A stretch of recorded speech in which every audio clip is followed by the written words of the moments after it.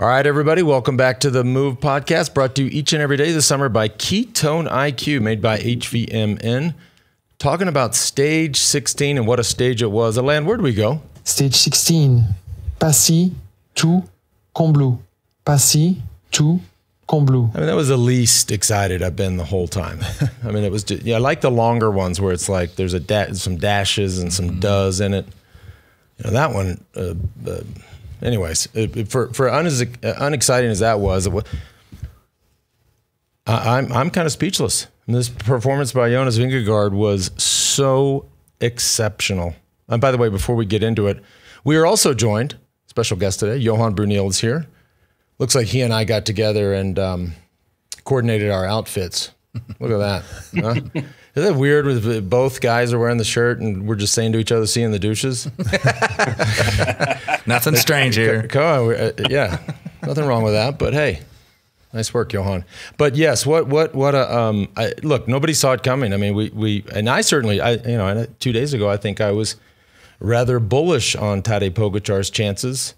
And I love to be wrong on these things and just fess up and what. Well, if you remember our last show between Spencer and I, we did say that Jonas sat up last year's final time trial and still almost won while going easy the last 2 kilometers. Now, I would have never guessed that domination that happened today, but I think that Spencer and I thought that he probably had the upper hand in the time trial. And on a time trial that was, if you watched or if you can just look at the profile online, it's a very difficult time trial. This is a time trial that should completely suit Tadej Pogačar. Let me just give you some stats. I mean, we're talking about how exceptional it was. He obviously won by, over a minute and a half, which breaks down exactly to 4 seconds a kilometer, 2K an hour faster in terms of average speed. But what I looked at is I totaled up Vingegaard's time and I totaled up Pogačar's time, and there's about 100 seconds difference. That is a difference. And again, just a reminder, we're talking about the hardest bike race in the world, one of the biggest sporting events in the world. All these athletes are at optimal and peak performance and condition right now.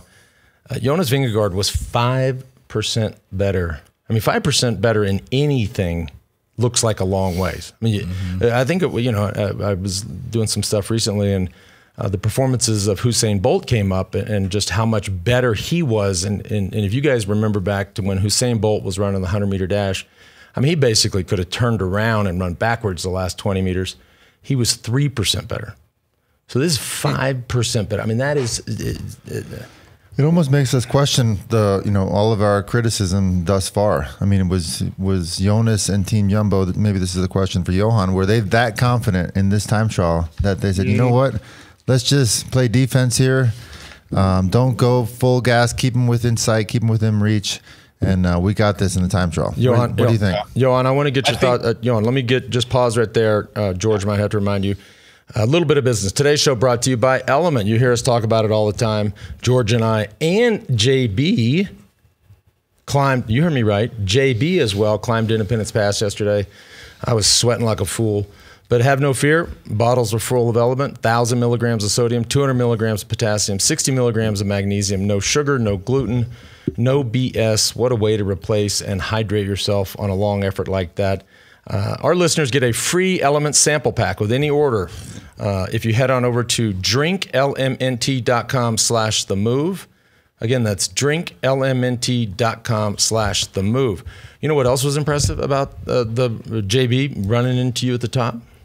I timed that out well. That was amazing timing on your part.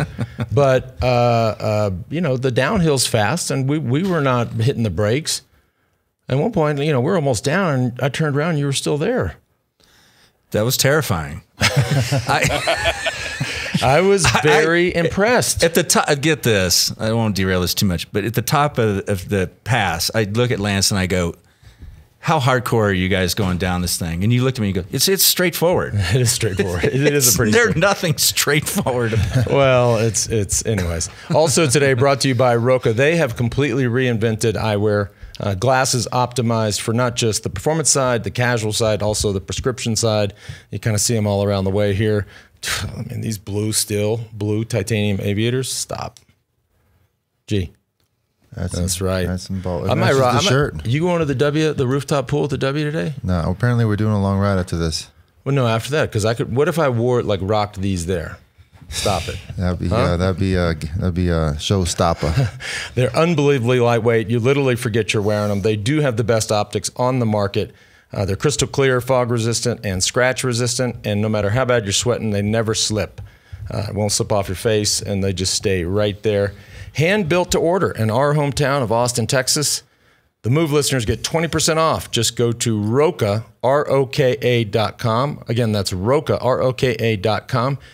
Enter the code THEMOVE for 20% off. Johan, sorry to cut you off there. So what were we saying? I forgot what we were saying now. Johan, I was asking you about, like, do we need to revisit our criticism of Jumbo's strategy because of the dominance in this time trial displayed by Jonas Vingegaard? No, I don't think so. I don't think so. I think, today Vingegaard was just on another level. He was riding like a man possessed. And he himself said that he was surprised that he was, that he did the best time trial in his life. Well, I mean, I hope he did. I hope that's the best time trial in his life. Otherwise, it doesn't really look good for the competition. But from what I've heard, actually the stage that Jumbo and Jonas have circled to be decisive and where they wanted to win the Tour is tomorrow.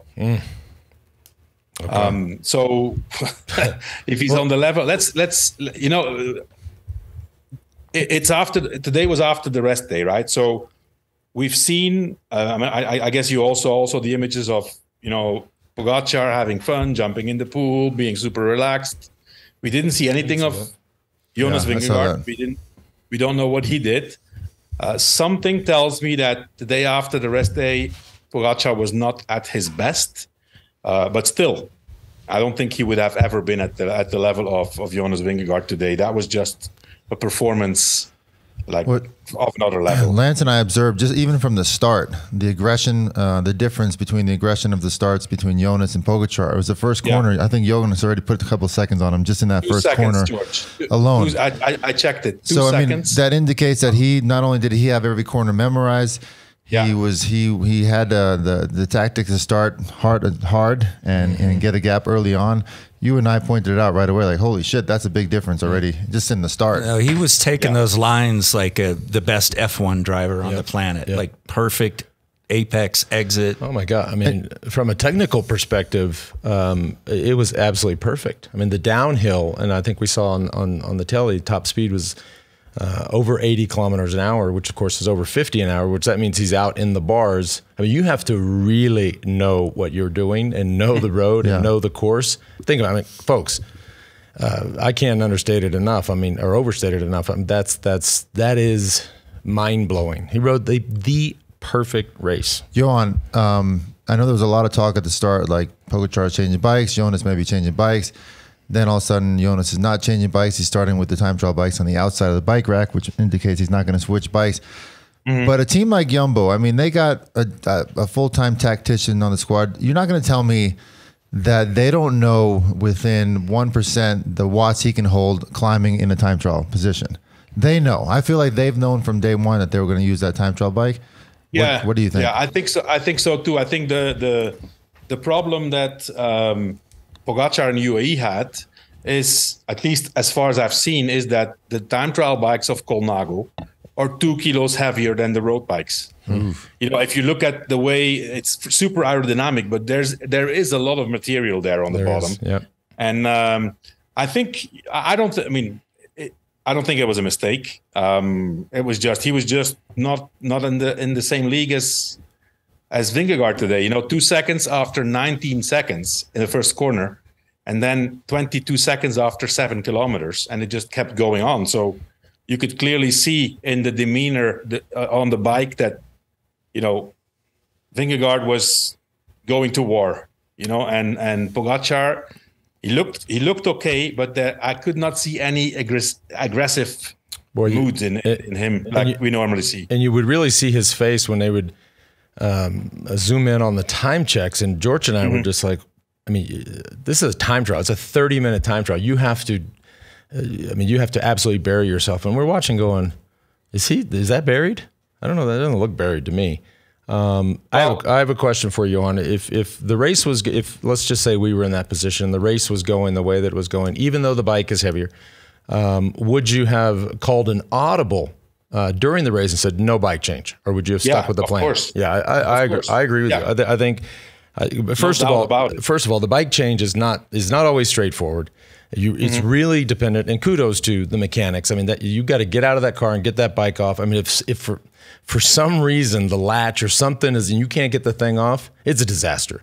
So there's, I mean, also if you look at the times on the Côte de Domancy, so Vingegaard did 6:47, Simon Yates did 7:20, Pogačar did 7:21. So I mean, he didn't do a great climb. You know, not as you would expect from Pogačar. And on top of that, I guess you have to factor in the 10-15 second time loss of the bike change, but still, no, I think I would have said, okay, you know what, change of plans. We just keep going. Johan, come on. I mean, this is the rider's choice whether or not he's going to jump on that road bike.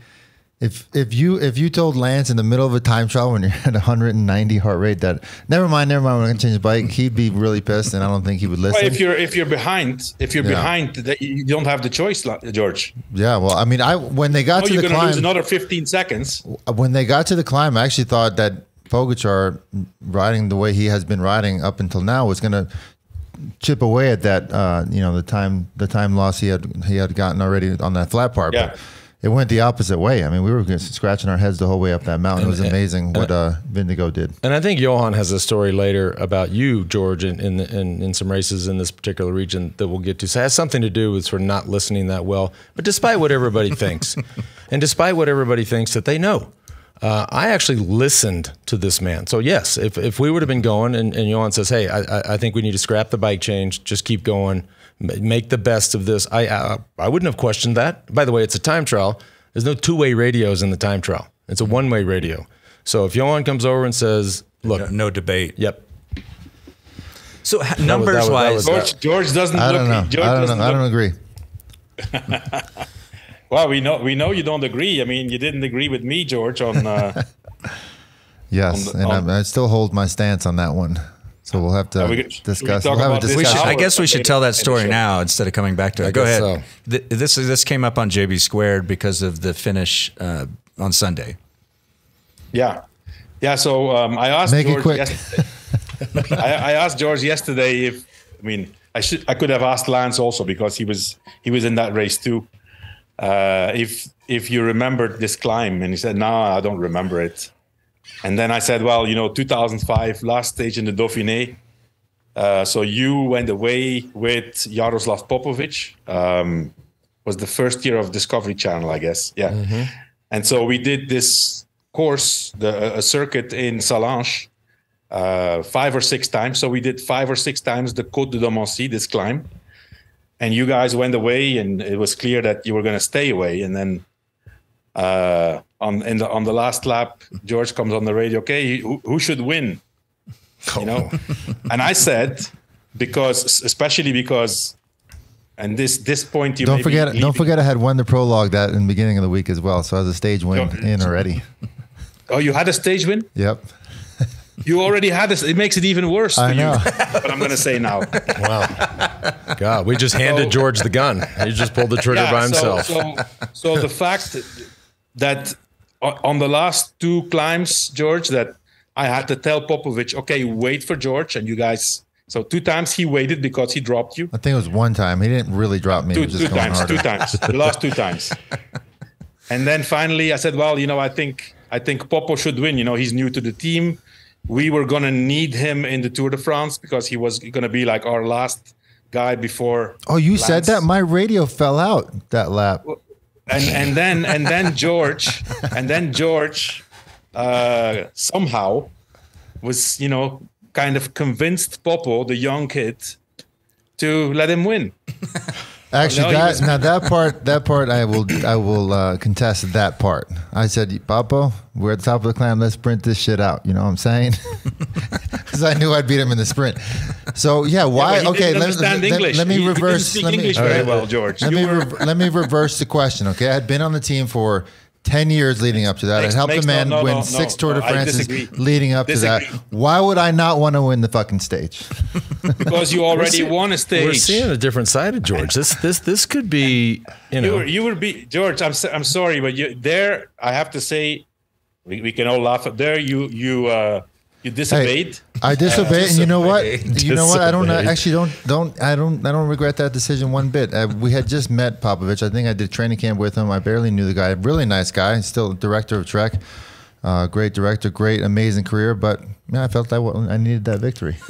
Yeah, well, that's on the heels of Lance saying whatever Johan said in my ear, I did. Right. We're going to agree to disagree, George.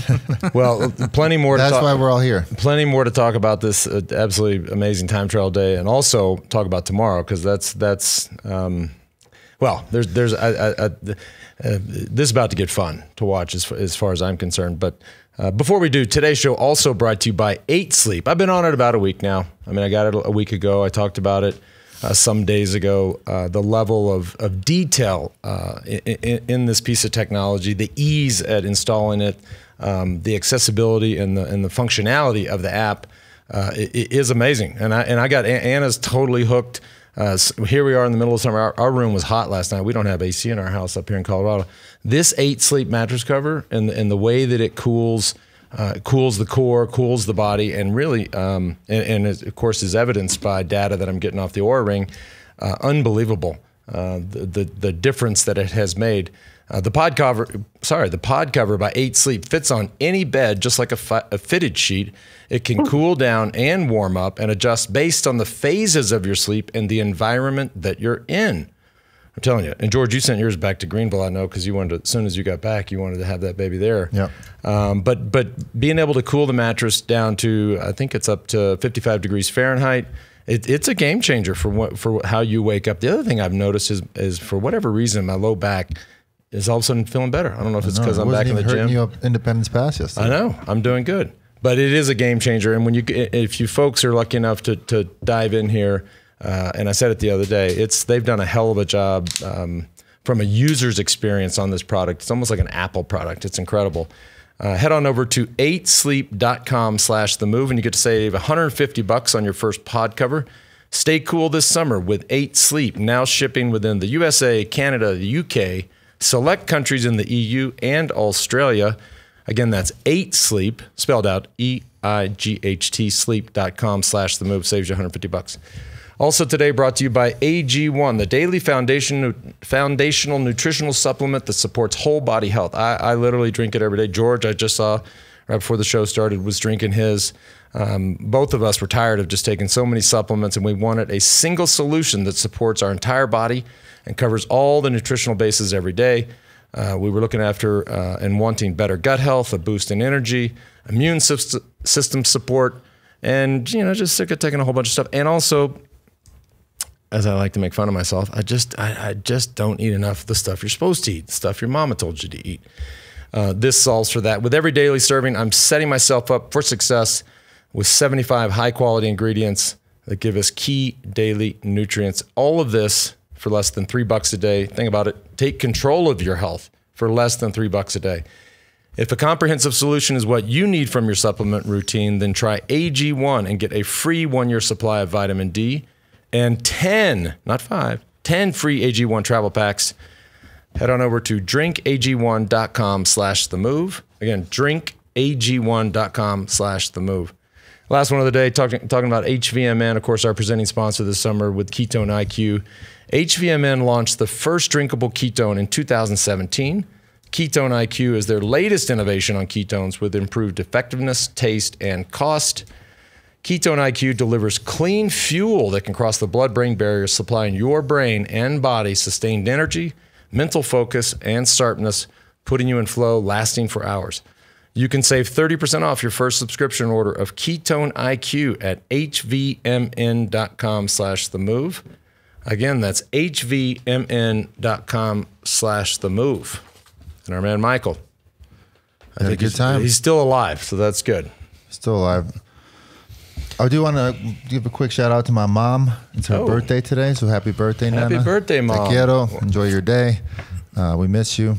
And then hope to see you soon. I'll see you next week, actually, when I get back to Greenville. Actually, no, they're going to Colombia when I get home, so I'm going to miss them. I won't see them for a couple months, but happy birthday, Mom. What else took out today? Bad news on the American front. Jorgensen dropped out. He had a muscle tear. Oh. So we're going to miss him as well in the race. Was he in that crash? I guess so. I was trying to read up on it, but it's a bummer. Yeah. Thigh muscle tear. Damn. And we don't normally spend a lot of time historically on the Polka Dot jersey on the show, but it's been kind of fun this year with Nielsen Palace in it for quite a while. But something interesting with Ciccone today. Ciccone's been in the jersey. And, of course, even despite this being a time trial, since it was such a hilly time trial and easy for them to really measure and time the efforts up the hard climb, Ciccone actually had the fastest time up that difficult climb, which – I'm not. Y'all know where I am on this thing, but I think days like that and things like that, I'm like, all right, that's cool. Yeah, I thought that was cool. By the way, it's not. That was a whole project in itself. We saw Ciccone get on his climbing bike and then just went full gas on the 2.5 kilometer climb. And even if you take it easy, exactly first, yep. I mean, to beat these guys, you must be very strong to be able to do that. You took the words out of my mouth, Johan. I mean, he could ride for the first 5, 6, 7 miles as easy as you want, but to still ride faster than Jonas Vingegaard did, that is impressive. I don't care. And of course, Jonas Vingegaard starts going as hard as he can or close to. It's very impressive, no doubt. Yeah, there's no doubt he's on a roll right now. He's gonna be tough to beat for that mountain jersey. I don't know, George. I don't know about that, George. Oh, you thinking Jonas will get it? I don't think. Yeah, I mean tomorrow the last climb HC double points, 40 points. Yeah, Vingegaard's only 6 points behind. Of course. Yeah, agreed. Jonas is a better climber, but Ciccone's got a whole different strategy. Just needs to make the breakaways and get as many points as he can. Well, and Pogačar's not that far down either. So we shall see. I'm still in shock. Just from what you witnessed today. today. Just how level and equal the first 2 weeks of this tour has been. I didn't see that coming. That was masterful. Well, even though we said Pogačar looked a little off, still his time-wise, tell me if I'm wrong here, Johan, it was impressive. It's just Jonas was on another level. Look, Pogačar still puts a minute 15 into Wout van Aert, right, who went full gas, who actually went to try to win this time trial. I mean, if you see the differences, it's, Pogačar puts a lot of time into the third, the fourth, the fifth. And then, Vingegaard is just in another league today. That was, I mean, I did not see that coming at all. And we've talked about it for 2 weeks now. Because we pretty much knew that this was a 2-man race. So we've been spending a lot of time trying to figure out who's. It's a big deal to. I think two things: finish on the podium of the tour, but also finish top 10. But if we go back to the podium, it's only separated by 5 seconds between Adam Yates and Carlos Rodríguez. Yeah, I mean that's a great race right there. Yeah, there's no doubt. The podium, third spots can be an incredible race all the way to the finish line. But we're only talking about the Tour de France here. Let's not forget the year that Pogačar's had thus far. I mean, winning Amstel Gold Race, Tour of Flanders. I mean, the year he's had up to date is just insane. So I'm just wondering, Johan, are they going to take a step back and look at the year he's had and go, you know what? Do we really want to win these races in the spring, or do we really want to race the Tour de France? And do you think it's affecting him now? I think, George, it comes down to, first of all, I know that, and Pogačar said this in an interview, that this year he absolutely wanted to win the Tour of Flanders. It was more for him. It was more important than the Tour de France. What? If you would ask his sponsors, I'm pretty sure they would disagree. Yeah. For them, it's the Tour. And I think Pogačar should take the traditional approach like Vingegaard did. Work towards your first peak being in June, July. You can be up there in the classics. But I would not, definitely not do Paris-Roubaix, not do Milan-San Remo, not do Tour of Flanders. I would do Amstel Gold Race, Liège, Flèche Wallonne. I would also love to know, are his numbers up to par? Is he doing as good numbers as he's ever done in the Tour de France? Or are they? Yes, they are. Yes. Okay, so Yeah. Jonas is just better right now. George, if you look, I mean, now we in GC we have Pogačar now at 1:48. The third is already almost at 9 minutes. You know, I mean, I think Pogačar is at his level. It's just that Vingegaard, first of all, he was better than last year overall, but what he did today was unique. We will see also what happens tomorrow. You know, the day after time trial, sometimes certain people react differently. This is a huge effort on a time trial bike. Yeah, and what's for sure going to happen is Pogačar is not waiting until 1K to go anymore to attack. Well, he's going to have to attack early on, second to last climb, or just cause damage way before he's been doing it so far. So it's going to make the race then perfect exciting. time to pull up tomorrow's profile, because this I totally agree with you, George. I mean, these fast accelerations at the very end are just not gonna. This is a hell of a day. Fairly short. A category 1, 2 category 1s, then a category 2, then the HC. But this is a beast of a day, and if Pogačar wants to still win the Tour de France, he can't we can't have these late attacks. He's going to have to animate the race and go early. Well, he needs to. His team has to go a lot earlier. Yeah, 5,400 meters of elevation. Dear tomorrow. God, that's 16,000 feet, folks. This is the hardest stage of the Tour by 16,000 far. plus feet of total vert. By the way, George, just in JB, since you did it, that's 4 times up Independence Pass. Oof. So, Johan, right now you're director of UAE. Are you, after today's time trial result, are you taking a step back and go, you know what? I wouldn't mind seeing 2 of my guys on the podium instead of just one of them. So are you going to start saving Adam Yates more now because of the time trial result, or are you going to still use him as a pawn to set up these attacks against Go? I think tomorrow, George, it's not that easy for Pogačar, you know me, because he can't attack on the second last climb. There's no way. I mean, the last climb is 28 kilometers long, and it goes to 2,300 meters, and those last 4 or 5 kilometers are super, super steep. Adam Yates, I think, is going to have to be the same as always. He's going to have to, at some point, take over from Jumbo. Jumbo is going to set a pace that suits them. And Adam Yates will have to launch like an acceleration, and then Pogačar will need to try to attack, maybe with 10K from the top. I don't know. But they're in a difficult position. I mean, so do you think they sacrifice Adam Yates' 3rd spot or potential 3rd spot finish in Paris? Doesn't really matter. I mean, it doesn't really matter if they're 3rd. I mean, they want to try to win. I mean, at least that's what how I would think. And it's all or nothing. You know, you have to risk to lose everything in order to have one chance to win. Yeah, we've seen those images of Pogačar's face on, being broadcast to the buildings after the win. Like it's a big deal in the UAE to have the winning rider, and has been. Sure. And as we've also discussed a lot on here, boy, the team morale tonight for Jumbo Visma. By the way, they jumped into 1st on the team classification. But just compare and contrast Jumbo and UAE, the dinner table tonight, knowing tomorrow is the hardest stage of the tour.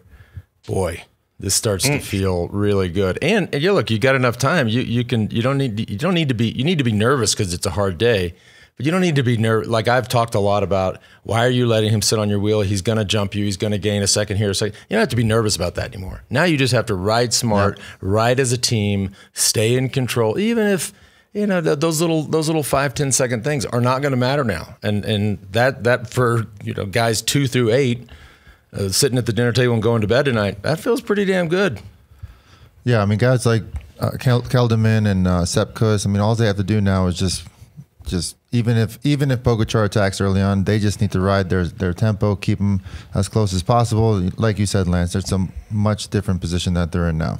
And let's not forget Saturday, not to jump too far ahead, of course, tomorrow, the Queen stage. And then we have some days that are not going to affect the GC most likely. But then Saturday's a beast. So Pogačar's got 2 days. He's got tomorrow and maybe chips away tomorrow. And Saturday's also really nasty. But time's running out. I think that we can we can still expect tomorrow an attack from Jonas Vingegaard.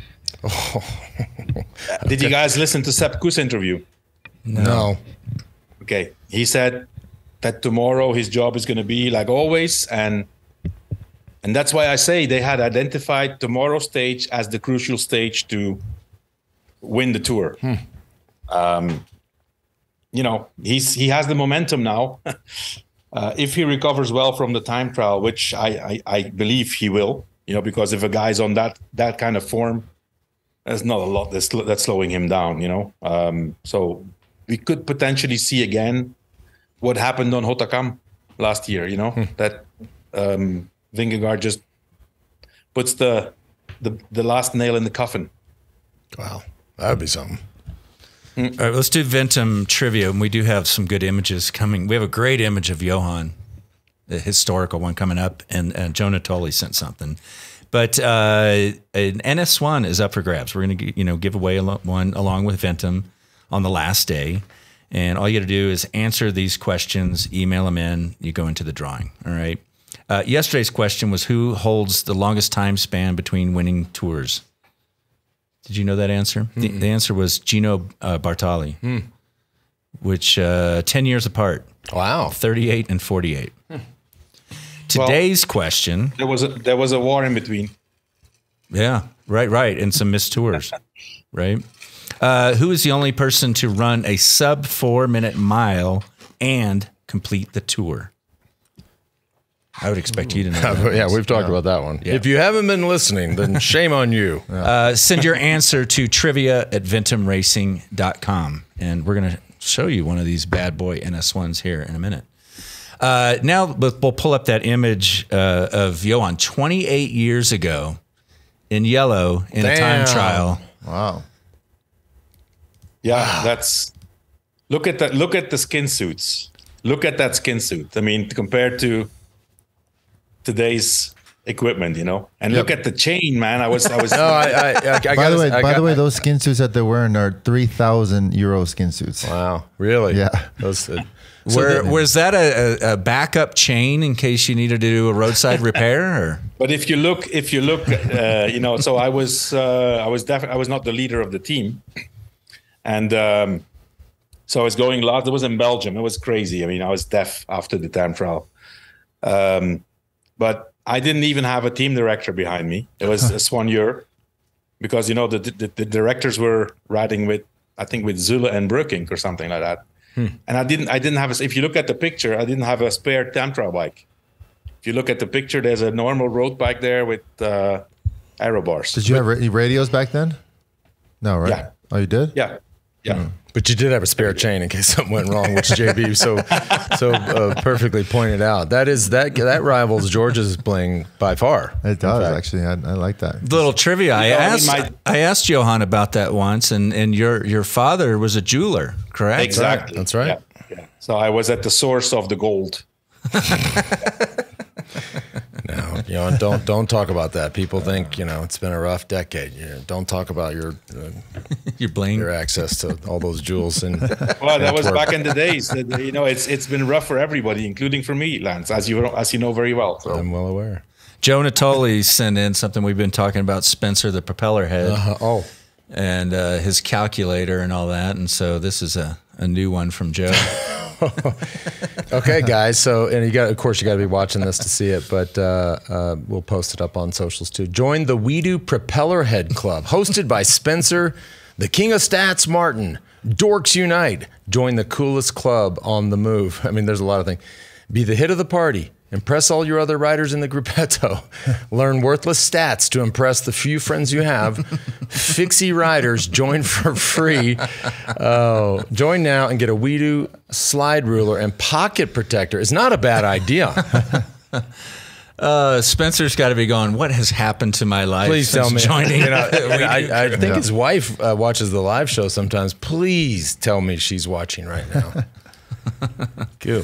Another couple of images real quick, just to throw a bone to my daughter. Yes. We like to brag about our kids. My daughter picked up another win wake surfing over the weekend. Awesome. Those who don't know, she's been wake surfing as a pro for 10 years and has 2 world titles in women's pro, but she's getting back in the game. She's been coaching for 3 or 4 years and out of competition, but now she's jumping back in, getting kind of excited about it. And if y'all, I've seen Raleigh wakeboard. First of all, George wakeboards a lot because he's wake surf. Wake surf. That's it. Shows you how much I do it. But it's hard. Like I can get up and kind of. You got up right away. Yeah, first try. I can because I grew up water skiing, so that dynamic I've got down. But once you get up and how. Just how you sort of feather the wave and the boat and stay within that little sweet spot. It's hard. And then shit, all of a sudden Raleigh's like, I don't know what, like it's just on a swivel, just going all around. So whoa. And now we have a reveal. Oh, what? Your new NS1. Oh, finally. Oh, dun. Which, wait till you wouldn't see yesterday this have been bad a boy. great day to reveal that thing climbing up Independence Pass? Not that I was, but what? I got a new, finally? What do I have, like a Texas flag on mine? George, of course, has the Colombian theme. Hey, it's George, JB, the entire We Do team. I'm so bummed I'm not going to be on the show this year. I'm in France, I'm at the tour. I just climbed Côte de Forclaz. You can see this beautiful scenery behind me. But I got to keep the tradition going. I bring gifts. 2 years ago, conditioner. Lance's hair, it's never looked back. Last year, I brought my favorite scent. George was over the moon. Lance, be honest, I saw you handing it to George off camera. Did it hurt my feelings? Yes. Have I gotten over it? No. So this year, I'm going traditional. Enjoy your gift, buddy, and see you guys soon. Wow. Dia cracks me up. He's over there in France with his brother. His brother's got the exact same hair. Yeah. Bring it on in. Oh, Bring it boy. in. You'll have to like hold it up behind us. Okay. It's gorgeous. And we do orange. Huh? You hold that side. Ooh, that's nice. That is. Oh, George a little jealous. We got the FNS logo on the back. Got the We Do logo on there. Huh? Woo! Might have to go do the pass again. Give that a couple days. Thanks, Dio. That thing's rad. Damn. All right, we'll hold off on questions today. We had a lot to cover, and don't want to take up too much of everyone's time. But if you do want to send in anything, the move at wedo.team. Tomorrow's another big day. Boy, tomorrow, yeah. I guess it can go, but the way Johan lays it out, I mean, if that's the stage that Jumbo has picked as the day to make a difference, I mean, you know, I kind of, you want to see a day where Pogačar just puts it all on the line. I mean, Wow, that would be amazing. that would be amazing. I mean, if as for the fan at home, which of course we are, that'd be amazing, and get some guys on the ropes. He will try. Like, he doesn't just sit back. Look, you have to feel good. You have to feel good to try. And the Pogačar we saw. Hold on, Johan. The Pogačar we saw today didn't look like a guy that could try. Yeah. Now, wanting to try is one thing. You know, I want to do a lot of things. Well, not only that, not only will he try, we know he's going to try, but might as well go for the stage win too. If he's going to try, the guy that we're coming up on the last week, everybody's in the hurt locker. Might as well take the race, control of the race, and go for an attack, try to get time back on Jonas, but also go for the stage win. All right. Well, But what happens, George, if both of them come together to the finish? Well, Hey, he's going to beat him. Will Jonas let him win? yeah, Well, he's faster than him in the sprint. Pogačar is. I mean, That's true. just let him win. yeah. Yeah, you agree? That he would let he would. Just sit. Yeah. Yeah, of course, 100%. Why even sprint? There's certain mountaintop finishes you've said you never gift that one. Well, in hindsight, yes. What's the big one in the middle of the country that's probably the hardest and most famous one? The one I think about at least once a week. Fuck. Richard Virenque and Marco Pantani. Anyways, we'll see you tomorrow. Thanks for tuning in.